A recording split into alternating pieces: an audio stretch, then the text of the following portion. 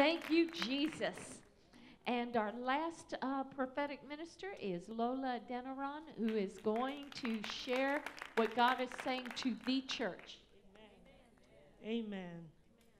Got three things: turn around, finish strong, I will show you my glory. Amen. Thank you, Lord.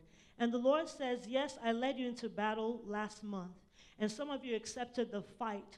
And as you began to fight, there were some circumstances that rose up, and it almost crumbled you, and you were afraid. But the Lord says, stop and turn around and look now at me, because I am beginning to give you new strategies. I'm going to take you to the second heaven, and I'm going to give you ears to hear what the enemy is planning against you. And you are going to hear all his strategies and how he has been trying to change the game.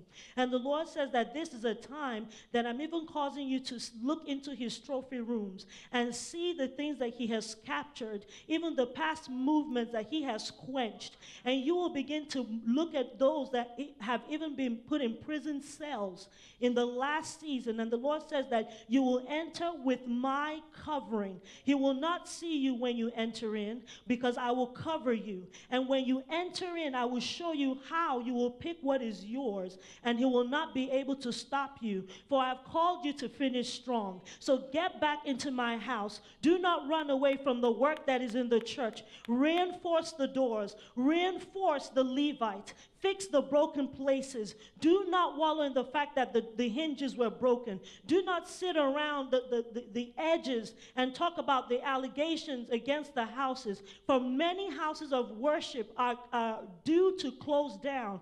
But do not be afraid that even as the enemy has brought many houses of worship to the courtroom, your enemy has said, they do not care about your house, Lord. Why don't you just close them down? And the Lord says, I am showing you, and I'm causing you to listen and to hear those things that he's saying about my people, even things that you have been speaking in your bedroom, conversations that you thought were behind the walls. The Lord says that the walls do have ears, because you don't know the enemy is trying to turn things around against you so that he can turn things around even in the church. But the Lord says that the enemy knows that this is a time that my cloud is moving. He sees my cloud moving, and he sees that it is heavy. He sees that the angel armies are gathering together the things that my people have been crying for. And that is why I am in the glory. I will reveal my manifested presence in this region, in the region of Georgia. And I'm going to reveal, I also saw like a tsunami. It was like a stirring in the water by South America. The Lord says this is not a tsunami to bring disaster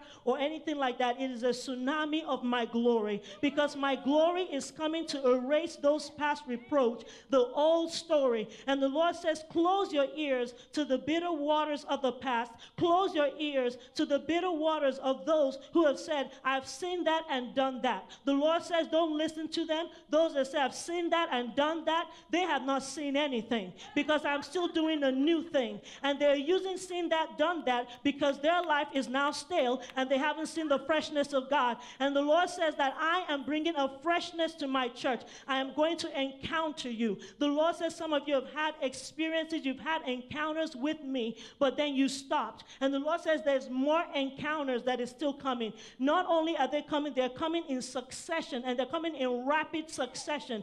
There'll be times you'll be sitting in the house and you will see a light come through your house, and you wonder, is that the Lord? Is that an angel? Did I see something? And the Lord says, yes, you will see something, because I said I am coming. So prepare the way. Open up your doors. Open up your gates, because I am entering in. And the Lord says there's a fresh wind that is blowing upon the traditional churches. There's some of you have been called to the traditional churches, and when you ran out and the Lord says, go back in, you said, Lord, I don't want to go there. They're too dead. They can't feel you. They don't understand you. They're going to judge me. They're just going to talk about me. And the Lord says, I care about them. You are the glory carriers, and I'm calling you to go back and release the glory, for they are hungry and they are crying. And the Lord says says, watch and see as they begin to take their creed books and they begin to rewrite and say, now we believe in baptism. Now we believe in Holy Ghost. Now we have to change the things that we said we didn't believe, because now we have experienced the glory of the Lord and we cannot deny it. You even look at those that have set up themselves as Pharisees in the last season.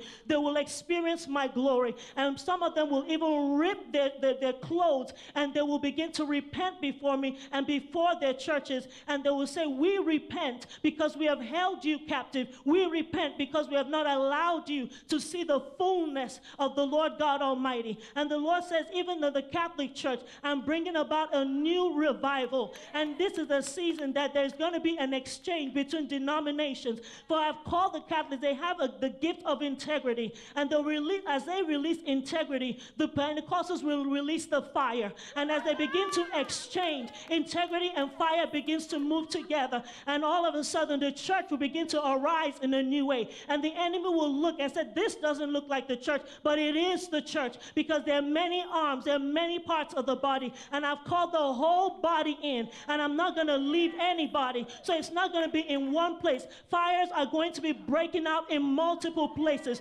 Just when you thought you knew where the fire was and you are going to drive to that conference, another fire will break another place. And the Lord says, because I'm reaching into the byways, the highways, the cracks, the places that no people have even forgotten, the Lord says, I am stirring up a new flame. That watch, even this September is going to be a new reference point. No longer is the church going to be saying things that they ought not to say anymore. I am cleansing your mouth so that when you speak a word, there is authority. When you speak a word, the enemy will back off, because he now understands that you're now in alignment with me. And when the alignment comes together, the angels will begin to fight way before you start. Even when you wake up in the morning, you will hear the sound of the alarm. So blow the shofar, blow the shofar, blow the shofar, blow the shofar, because as you begin to sound the alarm, you will send a confusion in his camp. Just when he thought he knew where you were coming from, you will come another way. So arise in this time and do not be discouraged. Do not even allow the enemy to take a seat. If you should take a seat, time to get up, pack his bags, and get out of your house. And some of you, you've been called to be defenders of your house, and you've been tired because you've been fighting and you didn't see any deliverance. But the Lord says this is a month that there is multiple deliverances. There's multiple deliverances not only for your home, there's multiple deliverances even for the leaders, for even the leaders that I've called in this hour. There's a new wave, there's a new wind that is coming about. So don't say this is the same old, because you've never come this way before. It is a new cloud that is coming, and wherever the glory goes, that is where I've called my people to be. There is a new glory in the house of the Lord, says the Lord. Hallelujah. Thank you, Jesus.